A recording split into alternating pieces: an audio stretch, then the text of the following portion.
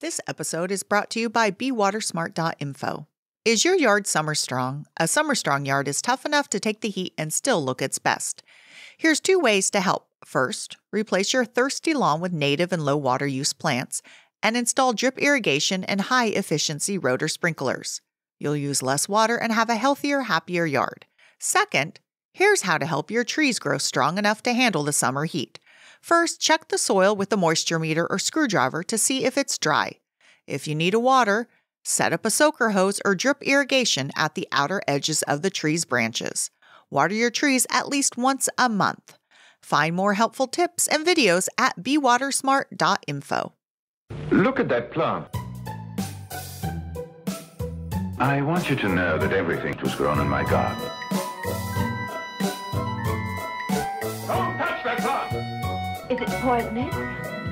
She'll become part of the plant.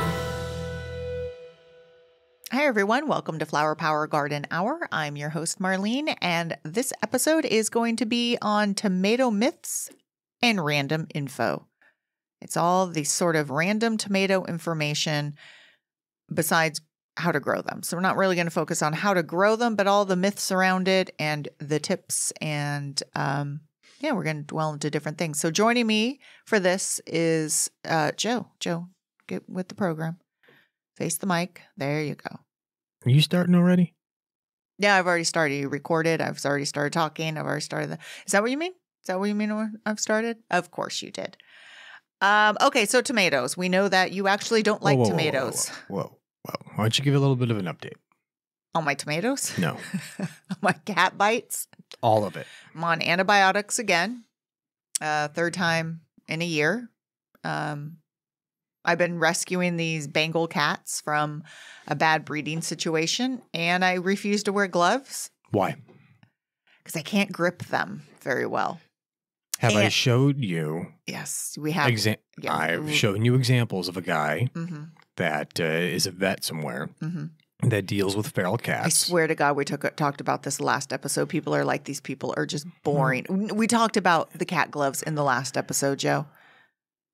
You still need them because now you got bit and you refuse to wear them. No, I said after this bite, I will, because this bite hurt real bad. He got down to the bone, finger swelled right away. That's on. It's being recorded.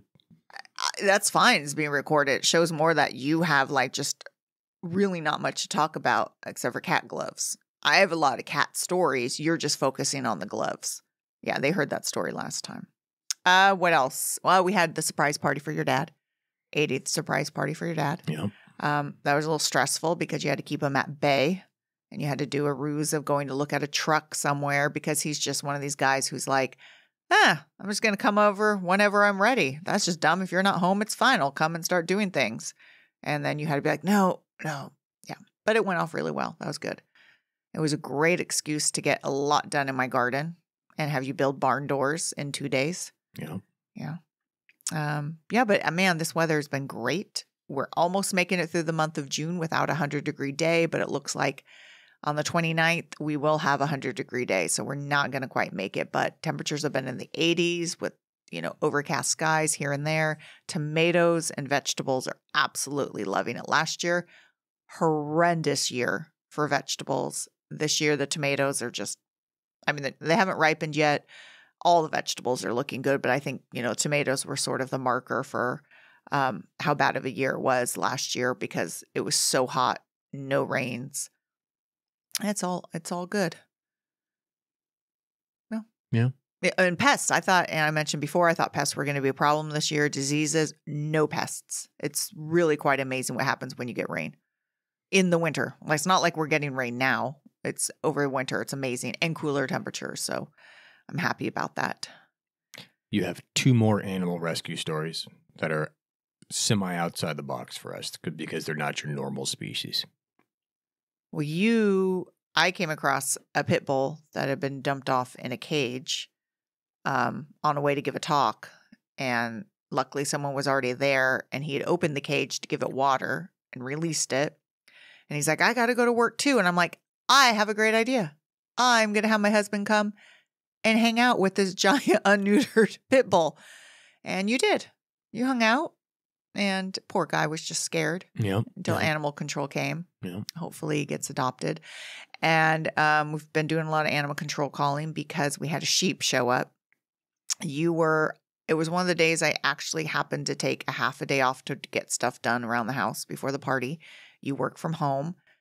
I'm outside in the barn/garage, and I look over and I'm like, is that a new cat? That looks like a dirty white cat. And then I traced its body back and I'm like, that is a sheep that has been in here with me for I don't know how long. And of course I got closer to it and scared it. And so I came up, knocked on your office door, came in, you were on a call. And you're like, what? And I just sort of gestured that I'm going to text you. And I always love this. As I was texting this, I'm like, I can't wait for his reaction on this one. Because there's a injured sheep in the barn. And of course, you're just like, of course there is. So you're the sheep whisperer, though, because you managed to get a rope on it at first because it was trying to run away. And then we got a collar on it because, of course, rope was just choking it. Got a collar on it. And then animal control came after a bit. And you guys loaded it up. And I saw that it was pretty much rescued. Someone adopted it. So, yeah, I wanted to keep it. But I thought it only had one eye. It had one bad eye. It had one bad eye, Yeah. so yeah. You might have told this story last time. The sheep? Yeah. Ah, damn it. I know. Oh. Your memory might be worse than mine. We may have to edit that one out. I wonder if it's going to be the same or if you've modified it. I think I went into more detail about it. Maybe. Yeah. Is this how boring our life is, that we just retell the same stories how about bad our sheep? memories are. I don't know. That might be up in the air, how boring our lives are, or how, I mean, I don't consider our lives boring. They're incredibly hectic and crazy. But you said 2 animal rescues. Yeah. What was the other one? The sheep. Oh, so you forgot that you had, okay. Yeah, then you were telling it. Okay, and then I'm I was telling it without even I thinking. think you may have told this. I think we told it. Yeah. Ah, damn. It was a highlight of our month. Okay, we had a sheep come in. We rescued a sheep. That's a highlight. Okay, should we just go on before we start repeating the same stories? One time back in. You could do the sheep story like every third episode. I should. Yeah. I should. It's new to me telling it. Yep. Yeah. Might be new to other people. We have new listeners. They might not have heard the sheep story. Yeah. If you've already listened, I think I told more details. I think I went into it a little bit more. Yeah. All right. Should we move on? Let's move on to about tomatoes. Yep. We might find other things to talk about. Yeah. It's all we got because that's all we could remember. That was it. Okay. So tomatoes. Everyone loves tomatoes. It's sort of like the holy grail of growing vegetables, which is strange because I meet more people who really aren't a huge tomato fan. I can't say that I absolutely adore tomatoes. I like to eat them, but it's not like, oh my God, I can't wait. Interesting fact, and I might have told this one before. It's great when you have no memory. Everything's new to you, right? No, but still interesting. And I don't know how you sort of I don't know if it's an urban legend or if there's truth. I'm sure there's somewhat of truth behind it, but it gets its nickname the poison apple because rich people would get sick and die after eating them because they were using pewter plates. And then, tomatoes are very high in acid, so they'd put the tomatoes on the pewter plates. That would cause the leaching of the lead out of the pewter, and people would eat them and get lead poisoning and die. So then, therefore, it was like, it must be tomatoes. Why they kept serving tomatoes then, I don't know. Maybe they're slow learners like we are and have no memories, and they kept doing it. And then, so yes, it got the nickname poison apple. But the Solanaceae is in the Solanaceae family, which it's a very toxic family. A lot of hallucinogenic plants, Brugmansia, Datura, your eggplants, your peppers. It's a big family. Nightshade. It's called the nightshade family. A lot of poisonous plants in it. And then you randomly have edible fruits in it. So whoever figured out what is edible and what is toxic in this family, hands off to you. You're dead now. Hands off? Hats off. Joe, I'm doing hands off. You're doing hands off. Because I don't want to touch them because they're not. Hats off, hands off, pants off. Pants off to you. Okay, tell me, does hats make any difference? Hands off? No, but you were going for a certain saying. Yeah, I was. You were. I was. Okay. Yeah. By the way, tomato story. Yeah. 3 times at least. Fudge. Oh, man. Well, it's new to me. Might be new to some people. Jeez. I think we just need to go to doctors. Anyways, it's a fun story. If it's new to me, that's all that matters. All right. So the first one I'm going to get to, I'm not going to necessarily get into, oh, this is how you grow tomatoes. I've had, tomato people on, of course, Brad Gates from Wild Boar Tomatoes. I've had him on before, and we've gone through how he grows them. And so there's got a lot of good information. But I want to go into sort of the myths and sort of the outliers of outliers. Mm-hmm. That's right. I I'm used gonna that go with term. that. Thank you. Yeah. Random information. So first, I'm going to start with pruning tomatoes because this is one where I feel like people need. Oh, yes. Have I talked about pruning tomatoes? I know I've talked about pruning. Oh, you have. I have. I know. But it's as a standalone thing. Hold on. Okay. Pause. Meow. I'm wondering. You just told me to pause. I wonder how many people are like, wow, she's going to tolerate. He just told her pause. And what did you do? I meowed. You meowed and didn't pause. So it clearly didn't work with a crap. Okay, go on. Are you projecting that you think and really want this to be a myth because you hate pruning your tomatoes and like maintaining your tomatoes? No, I don't. I mean, I don't want it to be a myth. I can't help it that it might be a myth and that people might be overdoing their tomatoes and doing things they don't need to do. Don't need to do, or is it detrimental? Well, I was just going to start. I was just going to talk about that, Joe. That's where I was leading before I was told to pause. Go on. I'll question. I'll be listening. Okay. And I was going to state that years ago, it wasn't even on the radar. Never, pruning tomatoes wasn't really even like talked about. Oh my God. I want to make a delineation here Uh-huh. between pruning tomatoes Uh-huh. and like Controlling training, them. controlling. Yes, I'm using them interchangeably. You are. Yes, I am. So when I think of like you're saying controlling methodology of growth. Yeah. So you're talking about what's the French vine, the French Florida weave. the Florida weave, Which is the furthest from France you could get is Florida. Yeah. Actually, Yeah. no, there are a lot of places in France that are pretty trashy. Yeah. That's why we liked France. Yeah. Good point. Florida weave, you got just regular old tomato cages, right? Okay, can I speak? I'm trying to set the stage here. Okay. Are you delineating between those types of control and maintenance versus pruning, or do you see them all the same? Oh, no. Now I will delineate because you brought it up. Thank you. Because it's fitting your narrative. Yes. Okay.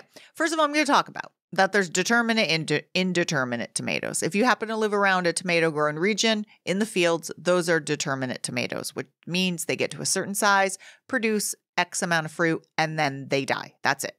Indeterminate tomatoes is probably what, 85% of the tomatoes you buy at the store are. They keep growing and produce indeterminately. And if you're in a cold enough zone, which, zone 9, they freeze out. So most likely they're going to freeze out. They can be perennials inside a greenhouse or very warm climate. So they just keep growing and growing. The indeterminate tomatoes are the ones we're talking about pruning, because determinate, you don't want to prune or train. You just sort of let it grow as a sprawling shrub. Now, as Joe mentioned, there is pruning and then there is controlling. And it is true. You could do the Florida weave that if you've listened to previous episodes, you know that I have, I failed miserably at it because that requires going out on a set schedule and not going on vacation and controlling your tomatoes. You need to describe what the Florida weave is. The Florida weave is when you have poles put every 18 inches or between every 2 plants and you run posts. It wasn't 18 inches. I thought they were further apart than that. 3 feet. at least. Yeah. Yeah. In They between were a ways plants. apart. Yeah, you could do it every 2. So if your spacing of plants is very close, 18 inches or 3 feet, Yeah. you have a post. And then you run twine, and you basically, as the plant grows, you run that twine and you weave it through. So it's acting as a cage and holding it up. But you have to do it every week, because if the plants get too big and start falling over, you can't go and. To me, what it looked like Mm-hmm. was a crappy grapevine. Yeah. Yeah. Yeah. I mean, the way that like the Yeah. structure, Mhm. just with twine instead of, Yeah. you know. I mean, the people who do it are masters at it. They go there and they Yeah. just do it. It's all basket weave as well. So that is one way of not really pruning your tomatoes and just controlling them. You don't even have to prune them there. Another way is, the big cages I've mentioned forever. I've had the same cages for 15 plus years. And I don't prune them. Now, if you want to trellis them, grow them on a single lead, which is one main branch, or you want to do a 2-leader branch system for whatever reason, then you get into the pruning. Now, if you're trying to grow in small space and you want multiple varieties, or you just don't even have the space for a big crowded tomato, then that is one reason to prune your tomatoes. Now, people start getting really into like where you have to prune the suckers off. Now, suckers are a little strange, because when you think of suckers, I usually think of a rootstock on citrus or fruit trees, and that sucker is the rootstock, and it's taking over the vigor of the scion, the grafted part. When you're talking about a tomato sucker, what you're talking about is you see the stem, you see a leaf, and then between that axle of the stem and the leaf, a new branch, a new stem starts growing. That is considered a sucker on a tomato plant. And the theory is you have to remove those, because those are going to take energy away from producing fruits and flowers from the main stem. Well, that's actually not true. What it will do is make your plant very bushy, very out of control. And if you're okay with that, then that's fine. If you have a big cage like I do, it's pretty much fine. But if you're trying to go for a very neat, orderly, thinned out look for whatever reason, then you do have to remove the suckers. Now, the suckers will grow, they will flower, and they will fruit. So it's not like they're taking energy away without producing fruits and flowers. And this is more of an aesthetic. Some people like that really tidy look where you see all the exposed fruits. That's fine. The theory is you prune your fruit, you prune the tomatoes, less foliage, you get more sunlight, you get bigger fruits. They ripen faster. That might be true, but the other downside is too much sun. Your tomatoes could sunburn.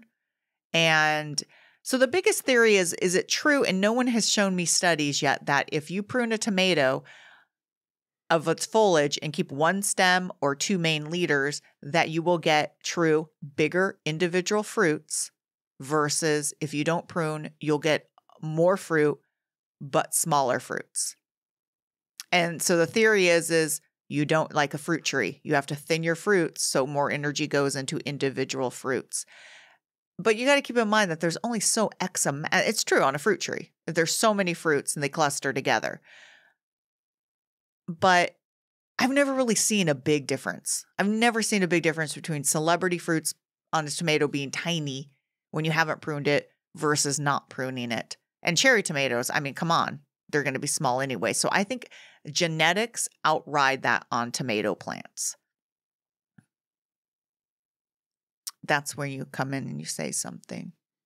No, I don't have an argument about that part. Mm-hmm. I can't find any studies or data besides the general rule, less fruit, more energy goes into individual fruits, and you get bigger fruits.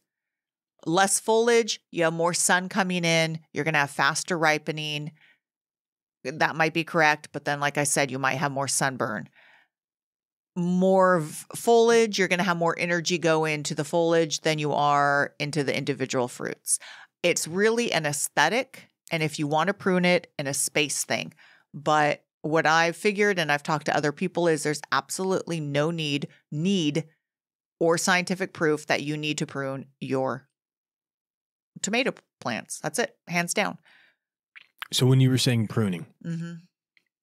are you talking about removing just the blossom or nodule where it will come from? You didn't listen to anything I said. No, I did. I said the sucker, which is the growth, the stems that are coming out of the axil of the main stem. So basically, it's branching off. Hold on. It's branching off. Okay.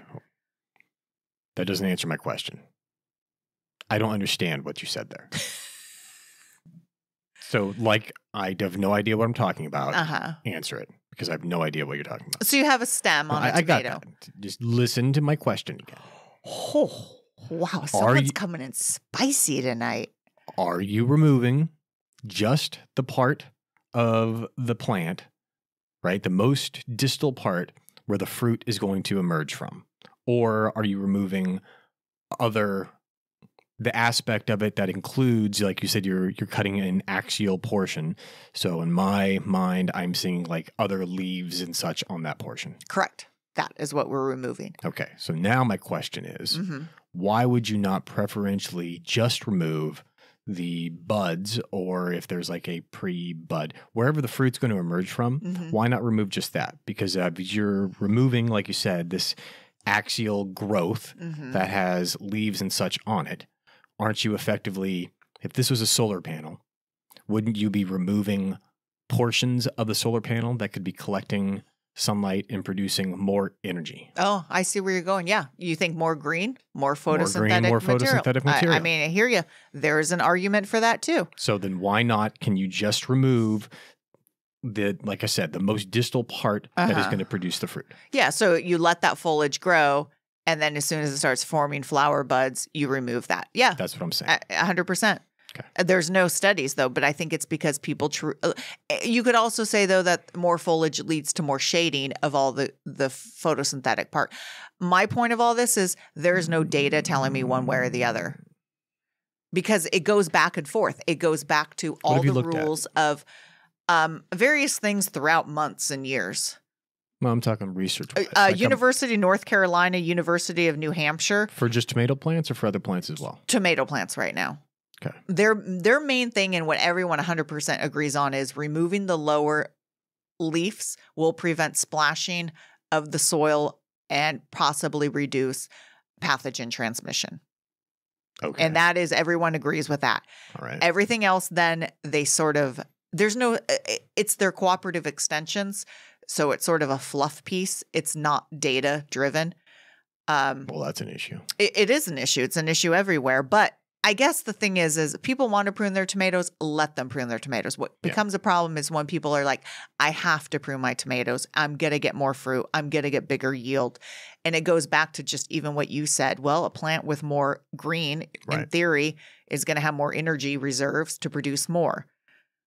So I guess the takeaway from this is you don't have to prune your tomatoes. You do have to control your tomatoes some way.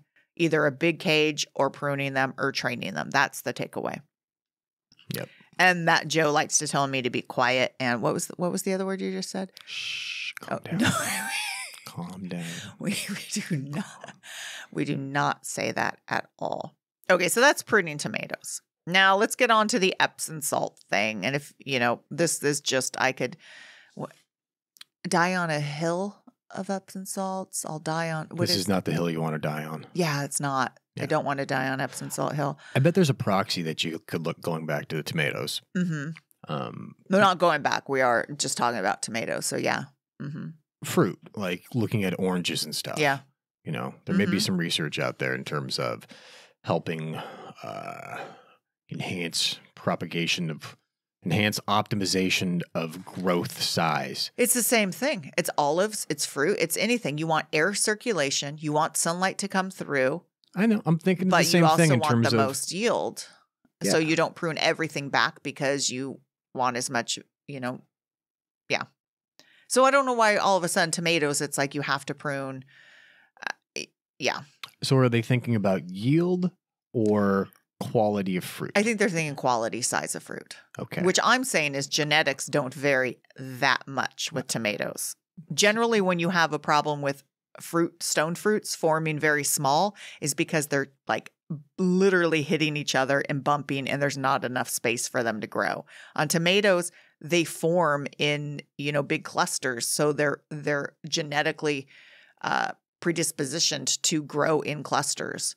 You're not going to have that much result in size. Right. All right. So Epsom salts. If you've heard me talk about Epsom salts, you've seen it everywhere. It's like put Epsom salts in your tomatoes to create sweeter tomatoes. One, I like sour tomatoes. Two, I don't even notice the difference in taste that much. But Epsom salts, it's magnesium sulfate. At work, you've heard me mention that we take 50-pound bags. Well, we actually take the 50-pound bags and we use 25 pounds of it at a time. But we start with pure DI water. So we have to put magnesium back in, and that's how we do it. Fingers up. I just want to interject. Mm-hmm. When you say 50-pound bags, my only reference is cat litter, because we buy cat litter by the 50-pound bags. Yes, we do. Yes, thank you. Thank you. Yes, so 50-pound bags. It's like cat litter. Anyways, so Epsom salts. It's a fertilizer. It's a salt. You add more salt. You add more fertilizer when it's not needed. What do? You could potentially burn your plants. When you add extra fertilizer and you don't need it, it throws other fertilizer or other nutrients out of whack. So you're not just adding it with going, oh, more is better. You're potentially hurting the equilibrium of the nutrients in the soil. Does not make anything sweeter. If you have a magnesium deficiency, which is very rare to have magnesium deficiency in the soil, then you can add Epsom salts. Usually if you have magnesium deficiency, the leaves will be yellowing from the outside in and you will have curling, but magnesium deficiency mimics a lot of, well, I shouldn't say a lot, mimics potentially nitrogen deficiency, iron deficiency, manganese deficiency. So definitely make sure you have a magnesium deficiency before you add Epsom salts, else you were just adding more salt, which could burn, and you may throw other nutrients out of whack. So no, and then I will always still get the person, oh, I add it and my tomatoes are great. Well, maybe you're not adding huge amounts, or down the road it's going to be a problem. But yeah, you don't want to just willy-nilly spray that stuff on your tomatoes. All right, blossom end rot sprays. You've heard me talk about this before. Blossom end rot is when the blossom end of the tomato has that big brown blotchy, mushy area, usually early in the season. And you may see the blossom sprays at the store. I've seen people say put Tums, make a Tums spray, sprinkle Tums, add eggshells. Yes, those all have calcium. Eggshells have calcium. Tums have calcium. If it truly is a calcium deficiency that you are lacking, eggshells and Tums are not going to do the trick. Eggshells take forever to break down. Tums, I think you would need to add like a whole truckload or so to get the calcium in there. Once again, very rare to have calcium deficiency in your soil. It's almost always a water issue, meaning the water is not moving that calcium up from the soil through the roots to the ends of the fruit where it's getting at. And usually it's an early season where temperatures of the soil and outside air are fluctuating and the moisture is fluctuating and it's just not taking it up. You can't spray calcium on fruit and have it absorb through the fruit. You can't spray calcium on the leaves and have it get it through the roots or through the tomatoes. It literally has to come from the soil, go through the roots, and moves one way. So do not buy the blossom end sprays.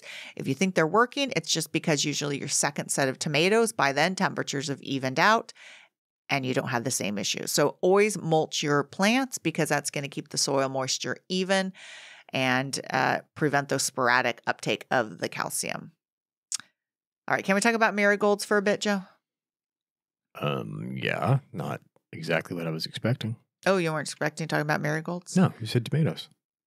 We're talking about marigolds and tomatoes. Oh, well, that's an addition. Yes. So, we've talked about companion planting before and how that one is a big old myth. Big myth. It's a myth as in very these specific things. There's nothing a myth about companion planting. It just basically plant a variety of flowers and fruits and just to get pollinators in, have pollinator hosts, everything, because different pollinators like different flowers. Now, the funny thing with tomatoes is their pollinators are wind or the bees. And bees don't really go to marigolds. They're not high in like the pollen that bees want. But people plant them, literally think you have to plant a marigold in between each tomato plant to ward off pests. And the first thing I always say to people is, you're warding off aphids, aren't you? And they're like, yes. I said, have you ever seen an aphid on a tomato? Never. Never. They have their own natural resistance to aphids. They will get other pests, but then you will see the aphids at the marigolds. And you go, well, if you didn't even plant marigolds, would you even have aphids in the vicinity? They're just going to the marigolds. So that is a big myth that people have to plant marigolds to deter aphids and other pests. And, I've done a whole thing on companion planting, so I won't start, just going into that again. There's definitely episodes you could check out about that. I do want to talk about rotating crops. Like why you can't grow tomatoes in the same field or same area too many years in a row. And I thought everyone knew, but the other day someone mentioned to me, they're like, oh, it's because tomatoes use different nutrients that they're pulling out of the soil. I'm like, break. And then I had to give them a lesson. Well, no, tomatoes require the same amount of nutrients that other plants do. Nitrogen, phosphorus, potassium, and all the macro and micronutrients. It's the fungal pathogens in there. Joe, what are the two major fungal pathogens that I'm talking about?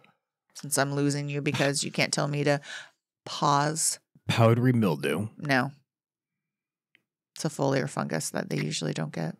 All right. Pathogen. In the soil. What's nematodes? No, that's a pest, but good. Good for you. Good for you. Pathogen in soil. Something bacillus. No, that's a good bacteria. I know that. Okay. That one bacillus. What about fusarium wilt? Okay. And verticillium wilt? No. Okay. Wasn't going to happen. Okay. Wasn't going to happen. Great. Okay. So those are two soil-borne pathogens that fusarium will just outright kill your tomato. It'll grow, and then all of a sudden, it'll just brown and wilt. Verticillium wilt, your plant could grow and struggle, turn yellow, and parts of it will brown. It might as well be dead because it just looks awful. But both of them are soil-borne fungal pathogens that stay in the soil for years and years. So if you have it in your soil, the idea is, and why people rotate crops, is you can't keep giving it the host to live on. So if you think you have it in your soil, you've had it on the plants, you need to start planting it in a different area. And it's not just 1 year. It could last up to 10 years in the soil. I'm not saying you can never plant there again, but what you want to do is make sure that it starts dying off. So weeds could even be a host. So if you'd say, oh, I'm not going to plant in this area, but you let certain weeds grow, they could still be the host for it. Because as soon as the roots of plants that they like make contact with it, then it's, we're happy. So that's why you'll see people planting corn or oats or something in an area where tomatoes were at, because they do it preemptively. But if you definitely think you have fusarium or verticillium wilt, another option, of course, is planting verticillium or fusarium wilt resistant hybrid plants, and on the tags they'll say have an F or a V for resistance there, or just move that area out and just let it sit for years and not plant in it. And of course that goes for your eggplants and your peppers too, because they're still in the Solanaceae family, so they could still be susceptible to it. Any downside of the resistant ones, like in terms of overall yield, etc.? No, I mean, but you are definitely, you're limited with, if you really want, I love this heirloom, you're going to be sort of limited to more of just a red standard or maybe a cherry tomato standard, none of the fancy ones, because they're, hybrid bred for resistance. So you're going to be limited to the variety that you grow. So bred or modified? I assume modified than bred. No, they're just, I think they're just selected out. I'm talking day one. It could be just a mutation. Could be. Could be. Could be. I don't know. I'll look it up. You could look it up. Yeah. Yeah. Could be GMO. I'm going modified than bred. Could be GMO, Joe. Which, I'll just say that I'm not totally opposed to, because it's helped a lot in certain areas of the world. Yeah, if you want your food and yield. Yeah, exactly. It's like it's not affecting me. I know enough about DNA and genetics. I know if I eat this tomato, it's not going to, I'm not going to become a tomato. No, the GMO is not going to affect you with as much Snickers as you eat. No. I was going to say, I'm turning red and round for other reasons. Has nothing to do with me eating tomatoes. It probably has me just getting out of shape and eating ice cream more than turning red and round from tomatoes. All right. We're going to talk about, now that maybe what offends people. Me turning red and round? No, from my commentary. Oh, what'd you say? I said it won't be the GMO that gets It'll be the Snickers? It'll be the Snickers, yeah. Oh, see, that doesn't offend me. I know, because you don't even eat Snickers. Well, how do you know I don't hide them and eat them and not in front of you? Because you would not be able to hide them because you'd eat them all so fast. Yeah, good point. No, I mean, yeah, I love Snickers. I eat a lot. I can't help that. Okay. I just want to talk about burying a tomato stem a bit because there's some, information like, why is it the only plant you could bury the stem on? Every time I'm always telling people is plant higher, plant your woody plant slightly higher because the soil is going to settle. You don't want it to be underground. You always want to plant things at the same soil level as the root ball. But then all of a sudden tomatoes come along and you're like, bury that mother effer. Yes. Modified root. What about it?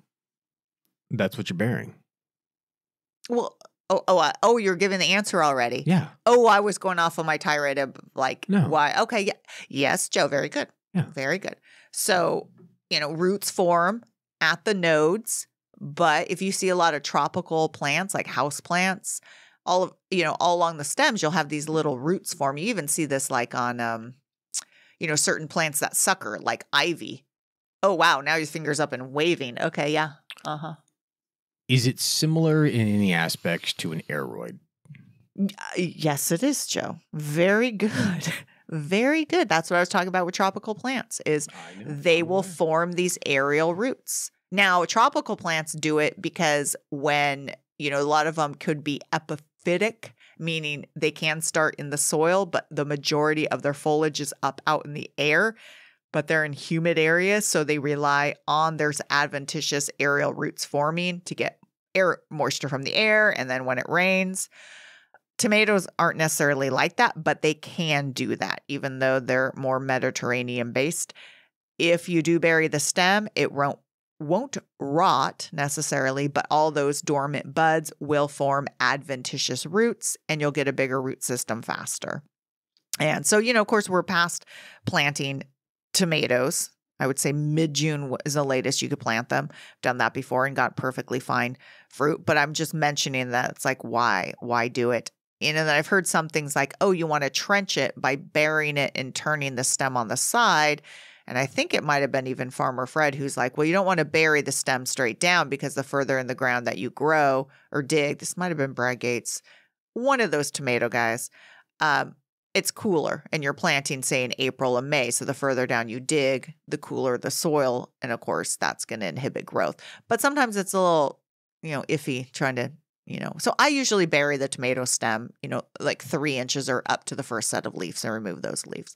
So that's just one tip that I do because it does help. In fact, at work, we grow tomatoes in hydroponics units, and I start them in seeds in pots, and I pluck them out of the soil.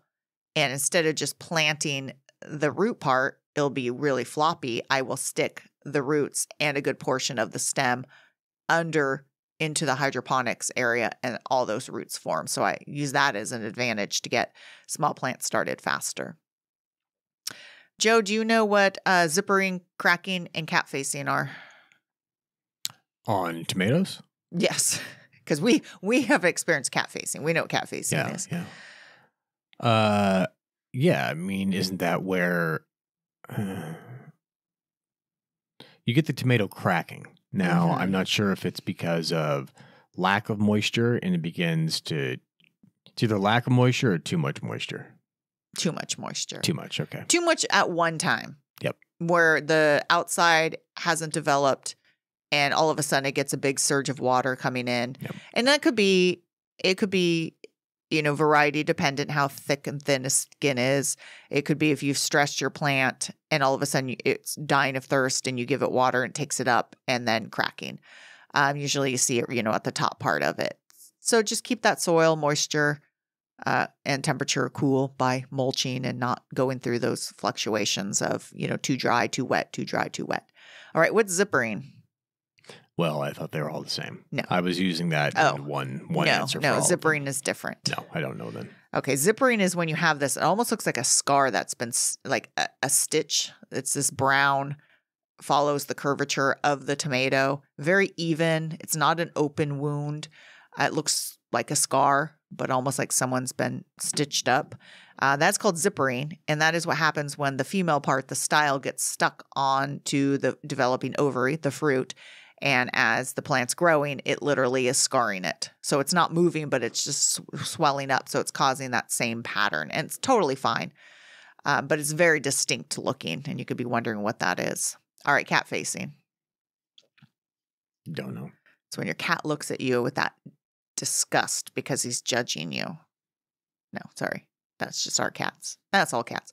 Cat facing is when you have just the most bizarre, it's like bumps and lumps and I don't know how. It's insulting to cats by calling it cat facing because it's downright ugly looking. And I'm really offended for cats if whoever came up with this thinks that's what cats look like. I see it a lot in heirloom tomatoes, and there's a sort of, there's no definite like, oh, this is definitely what causes it. Like I said, I find it more on heirlooms. I think we were talking about talking to, I think it was Farmer Fred, and he was saying how the earliest fruit ones, or get it, or no, I think it was Brad Gates, cool season, when it's still slightly cool and the fruits are forming, they could be the ones that get it the most. But I've had heirlooms have it almost all through the whole entire season. Perfectly fine to eat, just really funky looking. So it's still like no definite answer on what causes the cat facing. But cracking is the one that you could sort of control by keeping the soil moisture even. And the others are just, they're not horrible. You could still eat it. In fact, you may find a few bugs in the cat facing, but they're really not into the fruit. They're just into the cracks. All right, Joe, do you have anything else to throw out for tomatoes? I don't believe I do. My tomato knowledge is very minimal. We know. You're like, I don't like them. And that is, you have this thing where I don't like tomatoes. I think it might be the fact that a few times you've told me, Marlene, I don't like tomatoes. No, they're not my favorite thing. Okay, they're not your favorite thing. If I'm having a salad, the only time that there'll be tomatoes in it for the most part is if I'm like at a lunch and I ask them to put nothing on the salad. And when I mean nothing, I mean nothing. You just want lettuce. Yeah. But they still put tomatoes on it. Because they're like, who the heck is this guy who just wants lettuce? They're like, you want croutons? No. No. Do you want cucumbers? No. Do you want dressing? No. You're like, literally just give me lettuce. Yeah. And they're like, we can't send this out. This is just lettuce. Yeah, so they put tomatoes on it. They're like, this guy must like something. You know what? Tomatoes. Most people like tomatoes. Let's do tomatoes. And then... So I eat the tomatoes for the most part. Why? Are you embarrassed to take them off because you'll look even more bizarre? No, because if I get like a burger, I definitely take those tomatoes off. We know, yeah. In fact, I've seen you take everything off of a hamburger and just eat the meat. Yeah. I'm like, why are you ordering the bacon avocado cheeseburger? No, I eat that stuff. I eat the avocado, I eat the bacon. But you eat it separate. Sure. Yeah. Okay. Wait a minute. Hold on. We got to go back to tomatoes. So, no, I'm saying I don't not like tomatoes. Yes. They're not your favorite thing. Yeah. Let's just talk about tomato pollination real quick. Okay. So some people may be like, well, I'm not getting fruit set. And I think people have heard me before that if you have heirloom varieties, they don't set fruit as much. If you have a huge producing one, like one, it's a giant beefsteak, a mortgage lifter, they don't produce as many. It goes back to more energy goes into the fruit. So that is a genetic thing. Whoa. Yeah. Hold on. A big beefsteak. And its name was a beefsteak mortgage lifter? No, there's beefsteak and there's another tomato called mortgage lifter. Mortgage lifter? Yeah. Mortgage lifter. Yeah, mortgage lifter. What is the genesis I of think that? you might be able to sell that tomato and raise money for your mortgage. It's when mortgages were really, really cheap. Like your parents' era. Not now. Yeah, mortgage lifter. It's big. It's meaty. So that could be why some are not. and then you also may have a lot of flowers forming, but the plant's still young. When temperatures, they say in theory, when temperatures get up 90 degrees, fruit won't happen. Well, that's not true because we live in the Central Valley. It's almost always above 90 and fruit sets. So if you are having pollination issues, remember pollination, they're perfect flowers. I mean, there's female and male parts on the same flower. They're perfectly capable of pollinating each other, meaning the male part pollen will fall onto the female part and it'll pollinate itself. But it does have to be buzzed, so any old pollinator doesn't just come along and steal the pollen. And the buzzing at a certain frequency, it's actually pretty variable. Wind could do it. And then, of course, bees, they'll come and they'll buzz at a certain frequency. And that's where you hear take a old toothbrush and do it. Or they even have those pollinating wands. And that's true, that works, but just shaking it is fine. But that's the reason behind it. And the reason behind a lot of times, begonias, well, the same thing is they have to be buzzed at a certain frequency because you just don't want to drop your pollen for any old pollinator that comes along. You want to make sure you're going to be in a relationship with this pollinator and make sure it moves, which is funny because like begonias are male and female flowers, so they have to actually get it to the female flowers. I don't know why the tomato pollen can't just drop on itself. It has to be buzzed, but I guess that ensures. I'm not really quite sure what that ensures. You think it could almost be a time thing where it just dumps the pollen, but I guess it ensures that it's released at the right amount at the right time. I don't know. I'll have to do some more research why the evolutionary that is the case, right? You want me to remind you of that? Follow up? Nah, I'm going to try to think that one through. I mean, why? Think it through right now. It works. Why? If a flower is going to pollinate itself, but it needs, okay, hear me out. The reason being is ideally it's not going to pollinate itself. It probably will do some cross-pollination. So it's capable of pollinating itself, but by having bees do it, it's probably going to ensure that it's cross-pollinated, and then you might get some of your genetics variability dispersed. It's the only thing I can think of. So, yeah. Good, I thought it out. It always comes up to genetic just variables. Don't pollinate yourself. Don't marry your cousin. Don't pollinate yourself. Unless you married your cousin, it's fine. No judging here. Thinking there may be other, scenarios you perhaps may not have thought of with that. Marrying your brother? Joe, I'm just not even going to think about that one. Okay, what are they? No, I don't have any. I'm just saying. I'm thinking you're in of one, and you're just going, well, that is it. I definitely found it. Yeah, I've solved it. Yep, I've solved it. Thank you. Yeah. All right. So I think I'm going to wrap up tomato talk, tomato myths and other info. So yeah, if you're curious about tomato growing episodes, definitely look for the ones with Brad Gates and a few others. And down the road, we will talk about possibly some more tomato diseases and what's going on with your tomatoes. But if you liked this podcast, please rate and review it. Give it a 5-star on Spotify and give it a review on iTunes, 5-star as well. Tell your friends, share it with your friends. Follow me on Facebook and Instagram at Marlene the Plant Lady. And if you have a question, email me at marlenetheplantlady@gmail.com. And until next time, everyone, happy gardening.